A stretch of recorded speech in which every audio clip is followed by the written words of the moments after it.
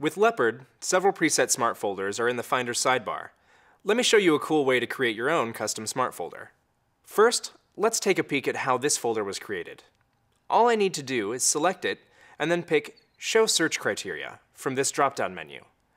You can see that this folder is meant to show me all images on my hard drive. Let's create a smart folder of our own. Here's a Finder window. I'll begin my search in the upper right corner.